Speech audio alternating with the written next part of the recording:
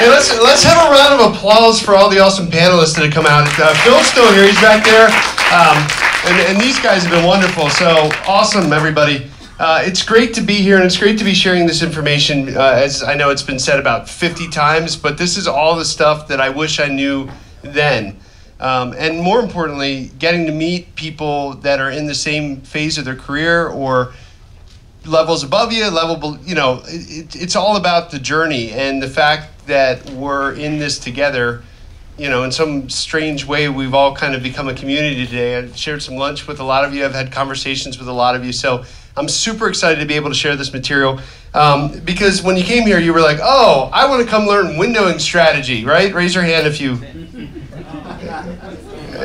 When we do this again, I'm going to think of a really awesome name. But... Excuse me. Anybody know what this stuff means? You don't have to define it. Just tell me what TVOD stands for. Anybody? Transaction. Okay. And they said Transactional Video On Demand, correct. How about SVOD? Subscription Video On Demand. And how about AVOD? Well, Advertisement Supported Video On Demand. So these are the three types of video on demand that you're going to hear a lot of people talk about. And most distributors talk about it in a way to make it seem as though it's some sort of secret code that only they know about. Well, I'm going to share that code with you. When we talk about windowing strategy, though, I just want you to know that all we're describing, it's been thrown around a lot today, we're just talking about how to maximize the revenue of a particular product, of a particular film. So how do you release a film to maximize the revenue?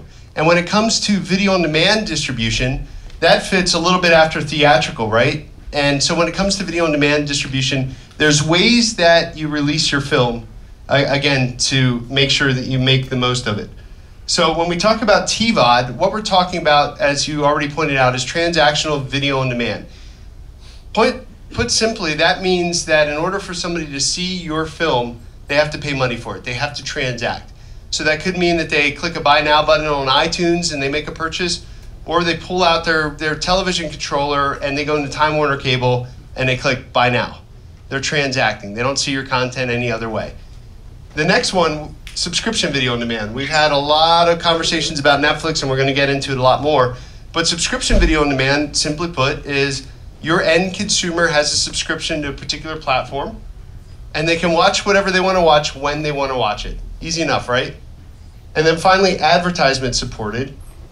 AVOD, simply that. When you get your content into an ad-supported platform, that platform will pepper your content with advertisements, and every time those ads are viewed, you get paid. So now that I've kind of gone through TVOD, SVOD, AVOD, I'm just going to ask a little question here.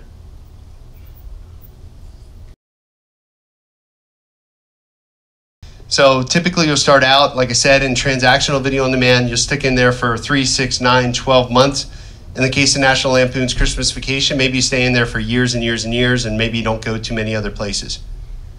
Now, there's one exception to this. If Netflix is interested in your content, they typically want you to go live right out of the gate 90 days after your transactional video on demand window.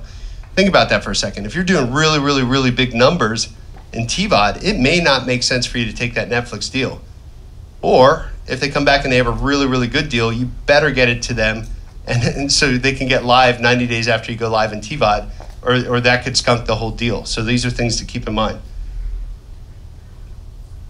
I just love the dramatic like fade in, fade out, everybody else liking that. And then, as I mentioned, we go into transactional video on demand. We make as much money as we can there. As sales start to plateau or drop off, we move on over to subscription. At our company, Distribber, the first place we try is Netflix, right? Our team evaluates the content internally, just like any distributor, and we say, hey, do we think we could sell this to Netflix? If so, we flip it over to Netflix. If not, we talk to you. And we say, hey, would you be interested in Hulu? Maybe we could see what would happen there. And if Hulu's a no-go, we always have Amazon Prime. Now, again, Neil's going to go into this in much greater detail, but the difference between Netflix and Hulu is that Netflix is worldwide and Hulu is not yet. So Netflix may pay a little bit more. Netflix might want exclusive rights. A lot of the deals I've seen with Hulu have been non-exclusive.